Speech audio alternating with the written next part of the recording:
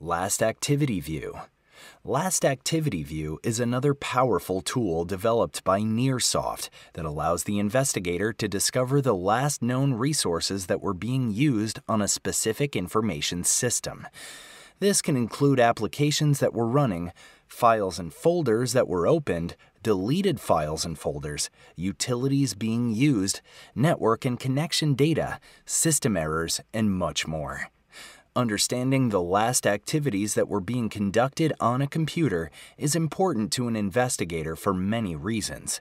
First, it can help to determine whether or not a computer was used to conduct a certain activity.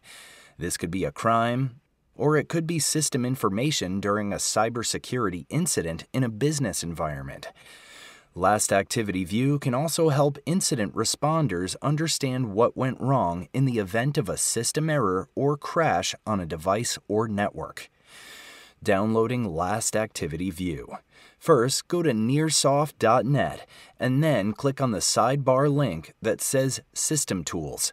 From here, scroll down until you see Last Activity View on the left side of the screen. Click the link and then scroll down until you see the link that says Download Last Activity View. Using Last Activity View.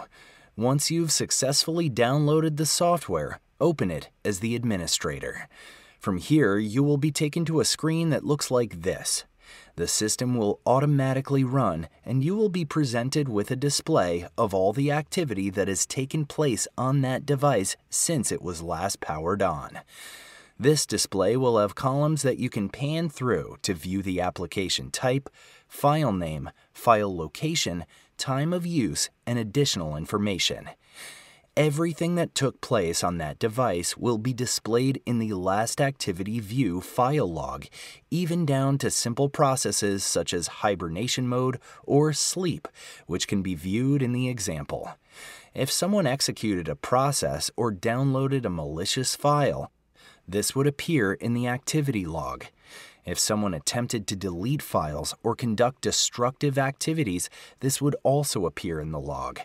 You would be able to narrow down the user, the action, and the time that a specific event took place, which is an extremely helpful function for a variety of purposes in the field of digital forensics.